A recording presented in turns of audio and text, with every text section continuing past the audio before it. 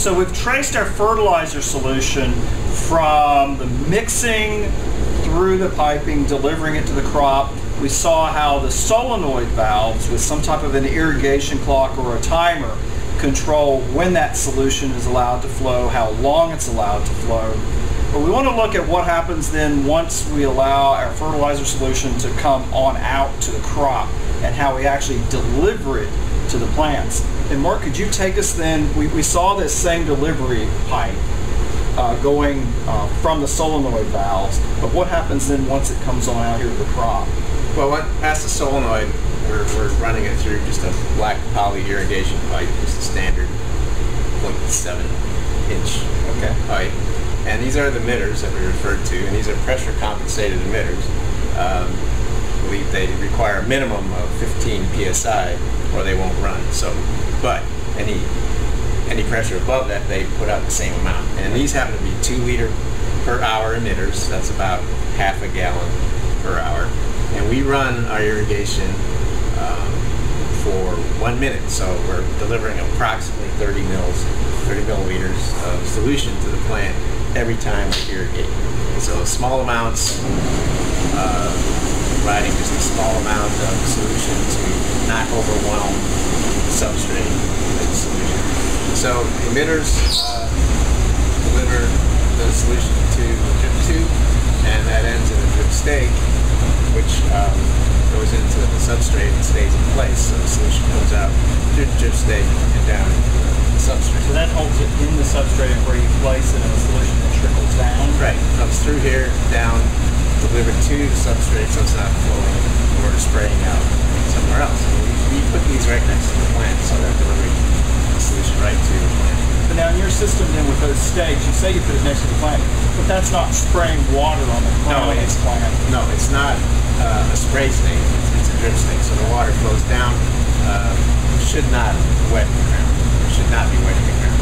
Now do you then have 1 stake per plant? Is that how you're set up here? We're set up for 1 stake per plant, so 1 emitter and 1 stake per plant.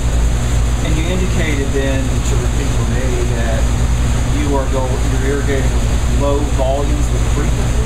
Low volumes and frequently. We want to maintain a nice uniform wetness to the substrate as opposed to it being very wet and dry. So not these up and down cycles, right. So very as stable as possible. Now, if you were to irrigate enough, fertigate enough that you had any kind of leachate coming out, the system you have here that we'll look at in more detail in another video, but you actually have a PVC pipe under here. That's right. So we catch the drainage, and we measure the drainage because we want to have a balance between the amount that we're putting in, we call drip, and the amount that is flowing out, which we call drain. And basically, there's a pretty standard recommendation in most hydroponics that you want about 30 to 40% of what you apply to drain out of the container or the trough or what it is you're growing in. And this way, thinking about being more sustainable, environmentally friendly, then it's much better to collect that coming out the bottom also, though, than just to simply let it go to your ground and drain into your You can take it to, I mean, if it's non-recirculating, you can take it to sewer. Some people actually collect it and blend it and put it on their fields as a fertilizer. And if you're recirculating, of course, you need to recapture that somehow and deliver it to your sterilization system, recirculation system. So. Right. Now, we've talked about your frequency and the volumes and things like that. Of course, exactly what you're delivering is the frequency, the volumes, things like that. You're going to have a lot of that's going to depend on the system you're using, the substrate you're using, and all those. Absolutely. I mean, even different containers are going to have a different requirement for irrigation. Substrates absolutely are going to have different requirements. We're using a 1 part peat, 1 part coconut coir, 2 parts perlite mix. So we have a lot of water holding capacity there. So we're not irrigating that much at all. So we irrigate maybe 10 to 12 times a day. So we're not. We're only adding several hundred milliliters of solution to the plant in a day.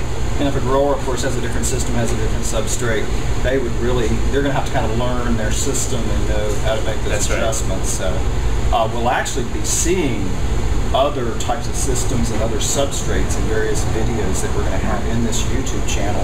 So growers will get to sort of hear how we're changing up some of those things based on the systems. And also in a future video, as I said, we'll come back and look at your system here in a little bit more detail.